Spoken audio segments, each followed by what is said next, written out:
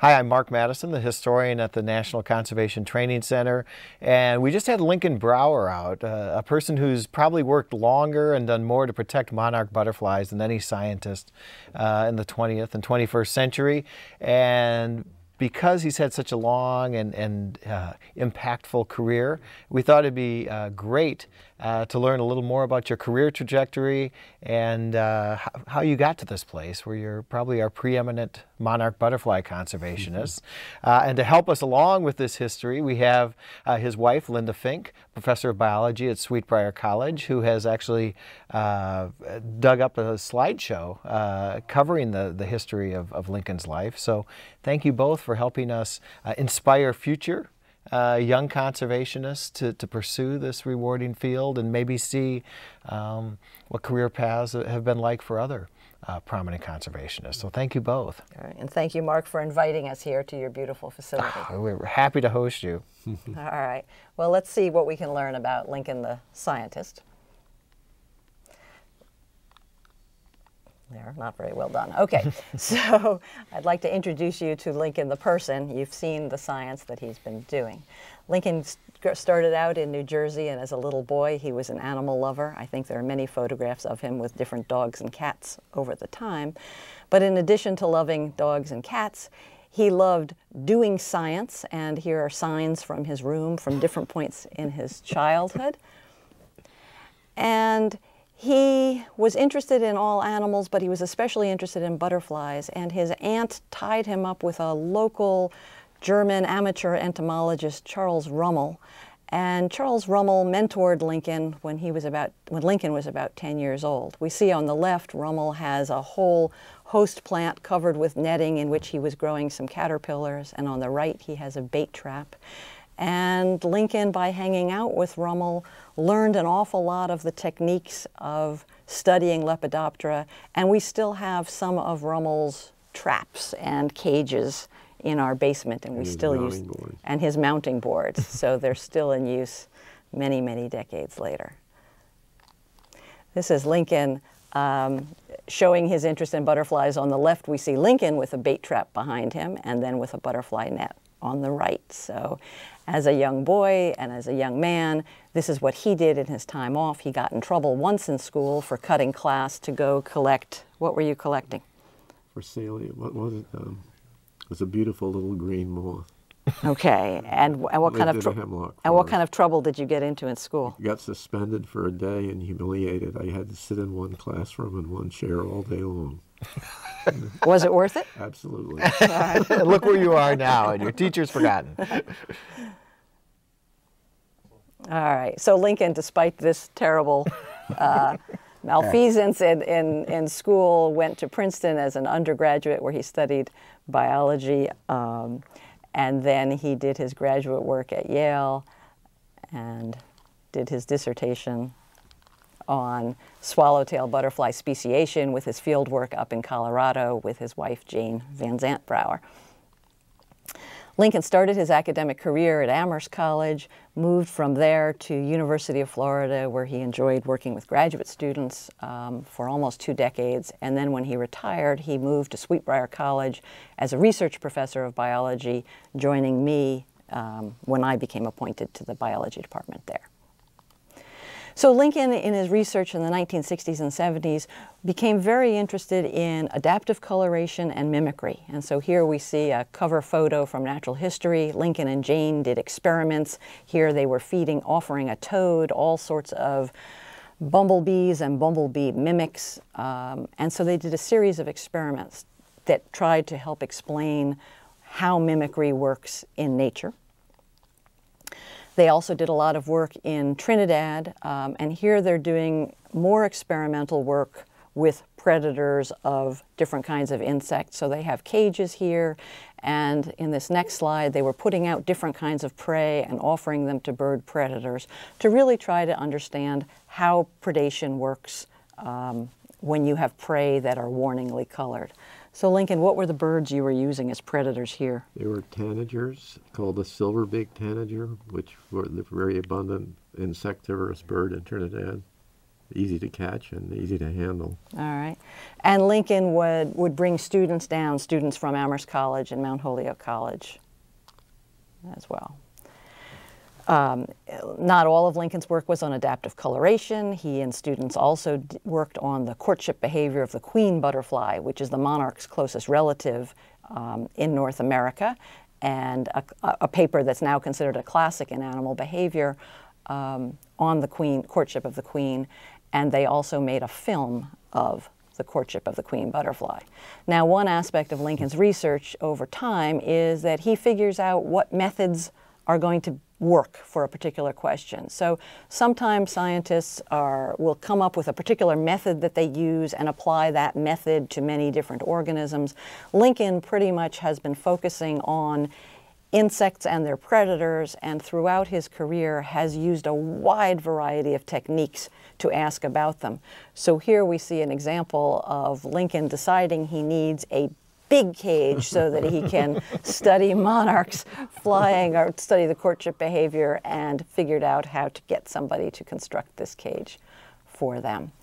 As I've said, they did a lot of work on adaptive coloration in Trinidad, and here also, this is a warningly colored sphingid caterpillar. Some other warningly colored insects featured in a film Lincoln made about adaptive coloration. That film, Patterns for Survival, is still a great film. It looks a bit dated, it sounds a bit dated, but there's some really good natural history in it. And here's Lincoln with a student and a field assistant in Trinidad, and swiping at something. And so another example of Lincoln's experimental methods, they wanted to study the effectiveness of mimicry in the wild. And what they decided to do, the technique they figured out, was to take one of the silk moths, one of the Saturniid moths. The females send out a pheromone to attract the males.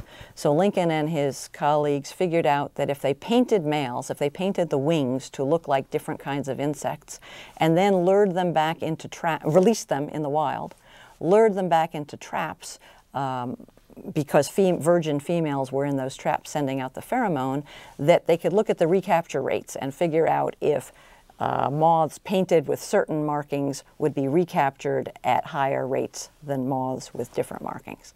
Now, the experiment involved hoisting these big traps with virgin female moths high up into the trees. Here we see that Lincoln's colleagues hoisting them up, and then they would look at what kinds of recaptures they got. And while this was a really great method and had a whole lot of methods, one thing we should say now in 2015 is we wouldn't do an experiment like this today of taking North American moths to Trinidad and releasing them, but it was okay by the laws of the time. I just want to say that. But how effective was this experiment? Well, it worked, but we didn't show a strong difference between the two types that we expected, but subsequently it was repeated by Sternberry and Waldbauer. In North America. North America, and it worked. Right, right. So you did the proof of concept of this very complicated method, yes, and just didn't have enough of a sample size within the time season you had. It was maddening because we did it over 3 summers. We released hundreds and hundreds and hundreds of moths. All right. And didn't release any females. No, not a one. All right.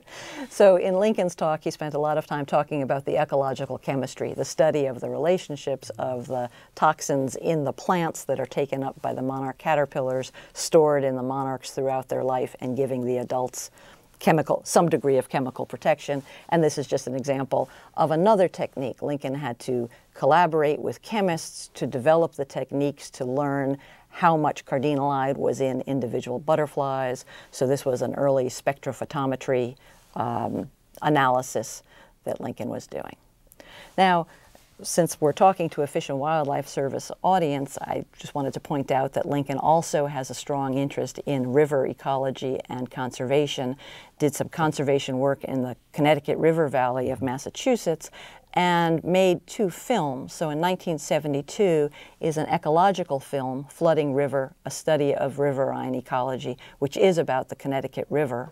You can see the beautiful flood here. I don't know what year this was, early 1970s? early 60s, I think. Early or 60s. Mid-60s. Mid-1960s. But Lincoln also became very interested in dams and challenges of humans controlling rivers. And Lincoln did a film that focused both on the Rapid City flood in 1972 and a Mississippi River flood in the same year. And so here we see some of the shots from Lincoln making a second film called Planning for Floods. Here's Lincoln filming somewhere in the Midwest. So then I just have a few shots of Lincoln in Mexico through the years. As Lincoln said, and that's where I first met him. I did my undergraduate research with Lincoln at Amherst College and went down to Mexico for my undergraduate thesis, and then I've continued working with him periodically since then. So Lincoln first went to Mexico in January 1977. Right. So you just have a series of shots of Lincoln throughout the decades. This was camping in that big 1981 storm. This is Lincoln's favorite place in Mexico, or one of them. His colleagues call this Brower Point. And he did a lot of his work with his colleague, Bill Calvert.